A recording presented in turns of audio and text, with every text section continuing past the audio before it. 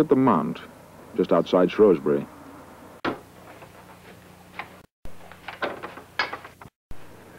Your sporting companions? Very soon there'll be nothing left alive in the county of Shropshire. Hardly, Father. You wanted to see me? Indeed I did. I take it rat-catching is not to be your chosen profession. Of course not. Well, I wish you displayed the same enthusiasm for medicine. I'm sorry, Father. It's just that I shall never be as good a doctor as you. The way to attract patients is by winning their confidence. You have never lacked for confidence, Charles. Merely application. I wish I was more certain. It is not too late to offer me a better suggestion as to how you propose to earn your living. I don't have one. Well, astonishing as it may sound, the University of Edinburgh Medical School is prepared to accept you.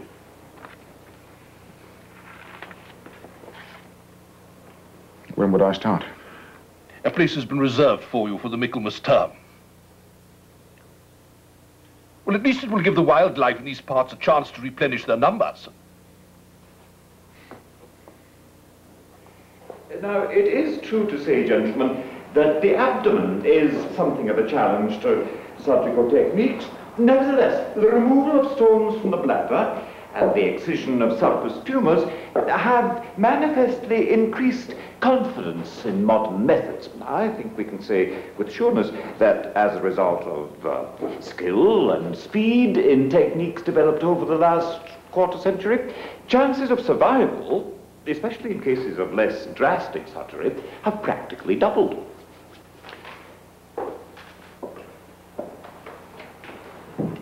What is your name, Carol? Mary Hamilton, sir. Mary, oh, that's a good name. Well, we were lucky to catch you just in time, weren't we, Mary? I wish I was away home. You will be, Carol. You will be. Now, gentlemen, look carefully at the swelling. Would someone be good enough to tell me how I arrived at my diagnosis of myelitis? Mr. Falconer? Inflammation of the site, sir. Quite so. Gross inflammation. Formation of pus. Anything else? Probably accompanied by high fever, sir. Good. This wee girl has a considerably elevated temperature. Now, where would any of you anticipate that I should make my first incision? Mr. Darwin. Mr. Darwin. At the site which is reddest or most tender. Another sip of wine for the wee girl.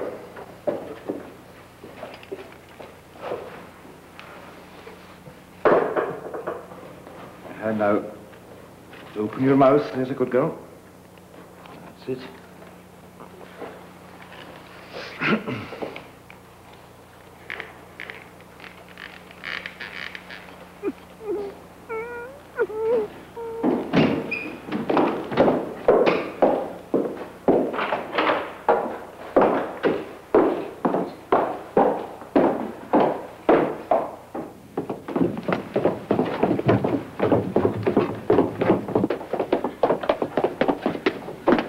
Nothing would have persuaded me to return.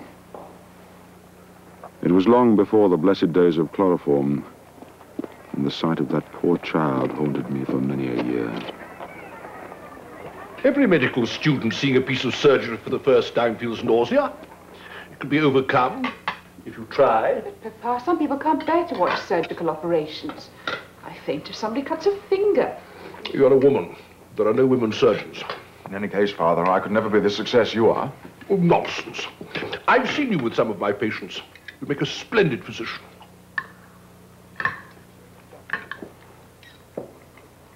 I'm afraid it just isn't to my taste. Not to your taste? What then is to your taste? Apart from shooting every living creature out of the sky and cluttering your room with all manner of dead insects and other objects. Don't be too hard on him, Papa. No, Papa, please don't. You told me once you detested medicine when you were young. There seems to be a conspiracy this morning to ensure that I should not be too hard on my younger son. Well, you wouldn't want him to choose the wrong career. The greater danger might be that he will make no choice at all.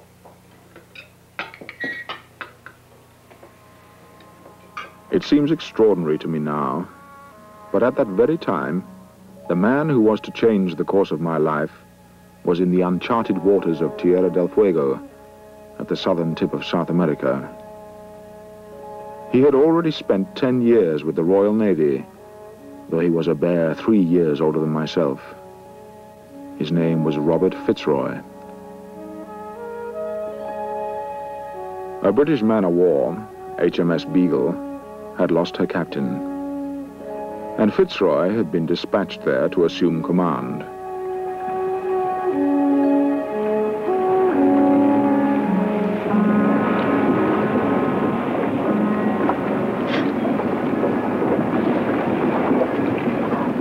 Right.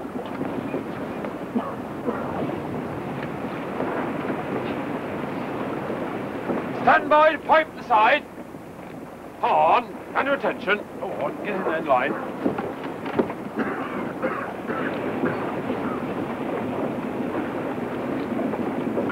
Pipe.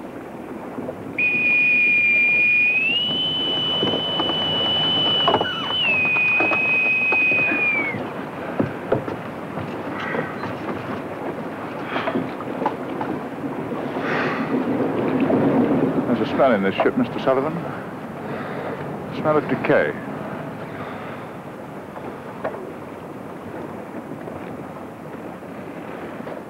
Where are your other officers? Sure, mostly, sir. We didn't expect you for a week or two yet. Sir? Scurvy, sir. How long have you been like this?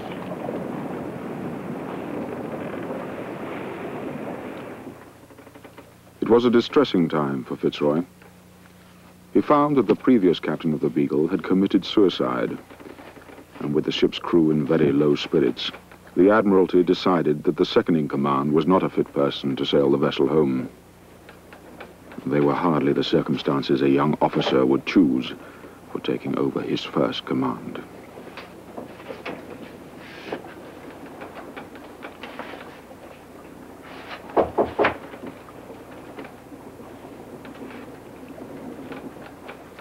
Come in.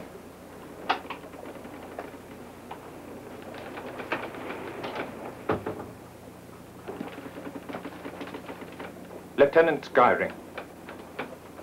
Robert Fitzroy.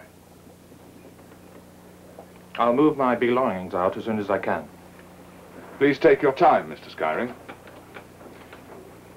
If I were in your position, I should not be enjoying the arrival of a new ship's captain totally unknown to me in these particular circumstances. It seems we must both make the best of it. Would you like to tell me how it happened? Captain Stokes?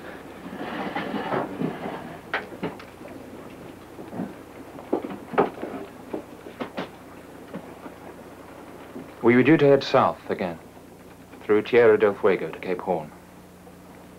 Conditions were bad. I've never experienced anything like it. We had scurvy, terrible cases of frostbite, and we couldn't get supplies. And then when we had to go through it all again, he just locked himself in here in the cabin. And then? He shot himself. What is it drives a man to suicide?